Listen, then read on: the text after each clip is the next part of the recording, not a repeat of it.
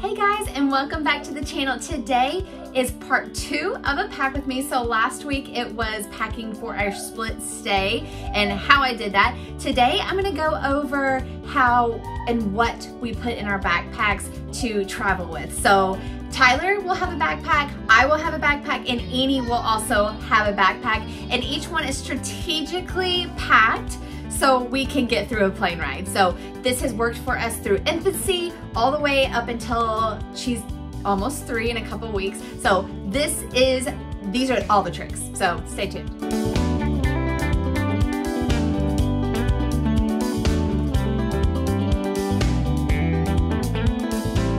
So here are mine and Tyler's backpacks. This backpack is Petunia Pickle Bottom. I have used another Petunia Pickle Bottom backpack in the past. This one I just got because it was on a really, really good sale, but turns out I really, really love this style. The top completely opens and you can see super, super deep. And then also on the back side, there is this pocket. So whenever I'm wearing it and I have my phone or something, I can actually shove it behind my back and zip it up.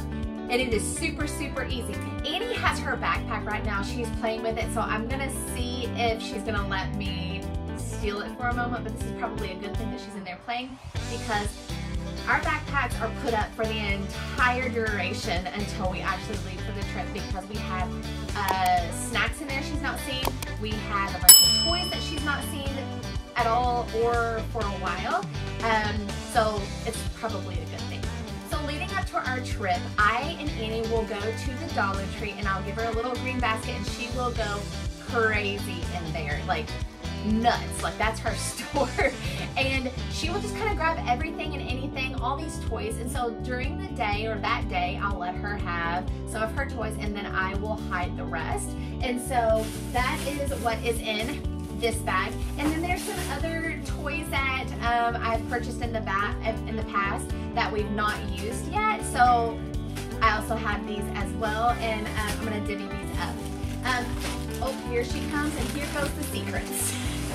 Would you like to show your friends what's in your backpack? Yeah, come on, climb up here. Oh, we've added a few things in here. She's not fully packed. There are a couple things that I actually keep in here. I don't let her just take them out whenever we get home from trips. So, would you like to show them what's in here? Yeah, okay, go ahead. You got what? You got your bag, yeah. Oh, so we've got, so we have the 50th anniversary castle, and she's got some of her characters in there. We typically don't bring this with us on trips, do we? No, we keep these here. But what else is in your bag that you can show everybody that we actually do bring on our trips? Okay, what's in that? What's in there? Her blocks. So these blocks are magnetized, and so there's like a bunch of squares, and then there are a bunch of triangles too, and we can sit there and make like, oh, and her phone, she said, that's just one of our old phones that she's playing with. But these are really, really cool, and we can make like little small houses or a million different shapes. And then also they have like these little inserts that you can put numbers in, or let me find it. So here's an equals sign, and I know there's an addition sign in here somewhere. There we go. An addition sign in here, and we can sit on the plane and have fun kind of doing math problems, or building stuff. So this is something that always stays in her backpack whenever we are traveling. And then what else is in here?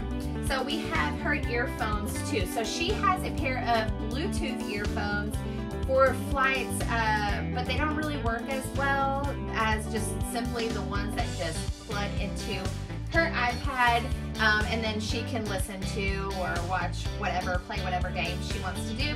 So her iPad, she actually does carry her iPad with her. I know some people just would rather carry that with them, but she's pretty obsessed with her backpack, and we keep an eye on it as well. Some additional stuff that we might put in her bag would be, she also has like a little pop-it thing. Oh, a little keychain. It's in the floor over there. She took it off. That will stay on here, so it's just like a little fidgety thing that she can play with while we're just sitting somewhere and she doesn't have to dig through her whole bag. I will also have a little reusable Ziploc bag that I'll put one of each snack in, so she can have, you okay? So she can have whatever she wants in her backpack, and she can just choose as she goes. She has the autonomy to choose. This backpack is super cute as well. It's a little Petunia Pickle mini backpack, and I guess she's used this about 3 trips now, and she's done really, really good with carrying a backpack, especially with the weight on it too. She's got her iPad in there, but it shouldn't get too much heavier than what is in here. She's got that little sunglass case and that little cell phone, so it shouldn't be as heavy as it is now whenever we get all of her snacks and a few little surprise toys in there. Alright, so in my backpack I will carry most of the essentials. So we have this wet bag, and I've got a portable toilet seat. We are potty trained, but this just makes things super easy. It fits on every single toilet. Airplane toilets, airport toilets, restaurant toilets, our toilet, like shops toilets, all of it. You need one of these if you have a potty training toddler or a potty trained toddler. You need one of these. And then I also put just some water wipes in there just in case. I also have a change of clothes in here for obvious reasons, and in another reusable bag, some additional underwears for her. And that's why I put this stuff in this wet bag, because if we do have an accident, it's something that I can put her clothes in or her wet underwear in. I also carry this everywhere we go. This has a bib in it, and not like a small bib like an infant, but it's got the sleeves on there, it's got Cinderella on there. And then also I have this Miss Mouth's Messy Eater Stain treater for clothes. This is also awesome. If you follow me anywhere, you know I use it. Last time that we were at Disney World, we ate at Hollywood and Fine. She had some marinara sauce all over her dress. I sprayed it. It was gone. Like, oh my gosh, so heavy. So, like literal magic in a bottle. It's gonna get all the stains off. And then as well in this, I have some, oops. Okay, you might have this a little bit too heavy. You might have it a little heavy. Okay, your thing. I also have some crayons in here, and oh gosh, and these are placemats that they can actually color, and they stick to the table, so if their food touches the table, it's not that big of a deal. So these are fantastic. We used to have some that weren't colored. You didn't color when she was younger. They just had really beautiful colors on them, and they were Mickey and Minnie. But definitely carry this everywhere we go, and this will go in our sling on the stroller too. If you've watched any of my stroller setups, we always have this pouch in there. And then at the bottom, I will have a couple of random toys, so I'll go ahead and do that. Let's see. This is going to be a surprise toy for her. These are the little Disney Jigglies. Like, she's obsessed with these, so I got these off the Amazon. It's got Rapunzel, Tiana, some Nemos, and Lightning McQueen. So I'm gonna put these in here, and I'm gonna hide them. And then let's see what else we have. We've got these guys. These are organic. They are suckers. So if she's gonna have a treat or an emergency type of anything, at least it's got good ingredients in it. So we go with the Yum Earth. They are top 9 allergy friendly, free, and so they're organic pops, no artificial dyes, good ingredients. So I'll put these, I'll have Tyler have the snack and food bag. And then as well as we love these Annie's homegrown, like the organic flavored fruit snacks. She loves these. So I'll put one of those in her Ziploc baggie. That will be in her bag. So I'll put one of each in there. I'm not hiding them necessarily from her, but we're gonna keep some in our back pocket just in case. And then I also brought this from her snack drawer. So we use veggie straws. We have these Nature's Bakery organic oatmeal bars that she loves. And then we have these organic chewy granola bars. Oh, she's crying. Let me go see what's wrong. Okay. I'll also always travel with her water bottle on us. I will go through TSA with it empty, and then when we get in there, I'll fill it up just so she can have some water. And so I'll put that guy right there. Now I will try to show you guys what I have from the dollar store. Like literally just small little action figures, little artsy things. Oh, I forgot I got these. So I bought a little happy birthday banner. Just a bunch of random little toys, little artsy Crayola things. They're like a felt adventure-y type of thing. We've had these jumbo stickers before.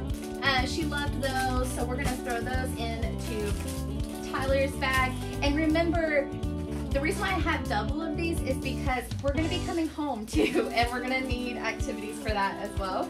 So don't forget, don't sell yourself all the way to Disney. You need something to come back as well. Did I determine which one of us is gonna be toys? I think I was gonna be toys, and he's gonna be snacks. And he also knows that we don't always just give her all the snacks as soon as we get on the plane, because we're gonna need to get through it. A great time to start giving them snacks is right when you're starting to do liftoff, because their ears could possibly pop. You know how it is flying. So make sure that you give them something a little chewy. Like a granola bar, that would be a great option. If you are open to giving them gum, Annie doesn't eat gum yet, that would also be a good option for them as well. And then here is my other toys.